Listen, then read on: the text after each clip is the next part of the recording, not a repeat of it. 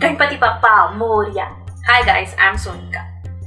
Ganesh Chaturthi is approaching and what I really love doing during the festival is photographing Ganpatis. Normally photography is prohibited in temples, but it is allowed in Ganesh mandals and workshops. Now even in a mandal, when you go for darshan, there's crowd all over the place and you may not get enough time to photograph the idol and get really close to it. But in a workshop where these Ganpatis are being made, you can get ample time to photograph the idols and can get really close. Ideal spots to catch Ganpatis being made are Parel Workshop, Lal Bagh, Chinchpokli, or your nearest Ganesh workshop. They are spread all over the city and the one at Parel is huge. So I went about photographing these idols at Chinchpokli and Parel, and I want to share 10 tips with you guys for Ganesh photography. So let's get started.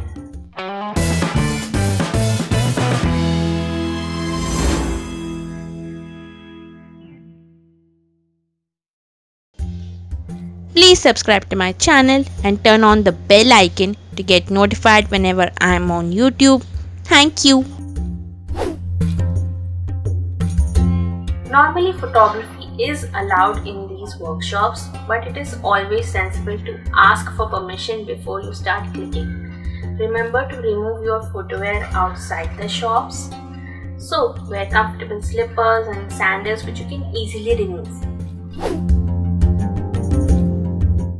You can use whatever gear you have with you. You don't necessarily need expensive cameras or DSLRs. You just need a tool that brings out your creativity in the best way. Although I did take my DSLR, here are a few snaps I clicked with my phone.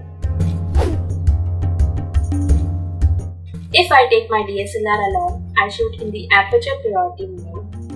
In the aperture priority mode, my shutter speed adjusts accordingly, but I make sure it does not fall below 1/40 to avoid camera shake. If my shutter speed falls below 1/40, I start raising my ISO accordingly. Look for leading lines that kinda direct the attention of the viewer. Now I found leading lines in the cabins where these Ganpati idols were placed. The most difficult part in painting the idol is painting the eyes. A lot of detail goes into it and they look very vibrant. Make sure the eyes are in focus and super sharp in your images. Like I always say, experiment with different angles. Don't shoot everything at your hands level. Find ways to stoop low or go high and capture your shots with different angles. The best part is that you can get very close to the idols. You may not get this privilege in a temple or a mandal because of the crowd and lack of time. So try to capture close-up shots of the face, eyes, trunk, jewelry and many such parts of the Ganpati. Shooting through a frame gives amazing perspective to your images. It allows you to focus on the subject and also lay emphasis on its background. The best and worst part about travel and street photography is that you don't know what you may come across. But there are certain things that you may be able to predict and get creative with. For example, I knew that I would come across many Ganpati idols, so I decided to try this zoom blur effect. I tried it a fair few times at home, and after many failed attempts, I finally got it right. It's fairly simple.